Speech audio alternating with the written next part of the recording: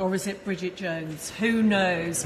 Yes, I'm in Leek Community Fire Station. There will be firefighters there to protect us. They're on duty just for us, ripping open presents. So let's indulge some of the members of Blue Watch who have pulled the short straw this Christmas. I've got permission to wake your brother up at 5, 6? Maybe a bit too early, that is. All right, about 6 o'clock, Jane. Yeah. You go in there. It's fine. He doesn't mind at all. And thank you for being on duty. Now, Helen, I can't believe it. You're doing something wrong because not only did you work last Christmas, but you'll be watching the Queen's speech. Obviously going to be watching the Queen's speech. Of course you will. Might even record it in case we get the fire call. Oh, yeah, no, we're not going to have any of them. Now, David, thank you for working on Christmas Day. Now, isn't it funny? Because somehow or other, the boss isn't working on Christmas Day. How did that happen, Yeah, Carl? so we're very fortunate this year. Over with bedclothes on, could quite easily catch fire. Dressing gowns. Oh, yeah. Done it myself, dressing gown, whoosh.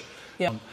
Don't leave things like cookers, things like tumble dryers on if you leave the house. Definitely not your tumble dryers. We know about that. Well, I do hope that you have a peaceful and quiet Christmas. And I've been following Phil's turkey tips upstairs in your watchroom, in your common room, and I am going to, right now, get my pinny back on. I'm going to give you guys a little pre-taster for Christmas lunch. Would you like that?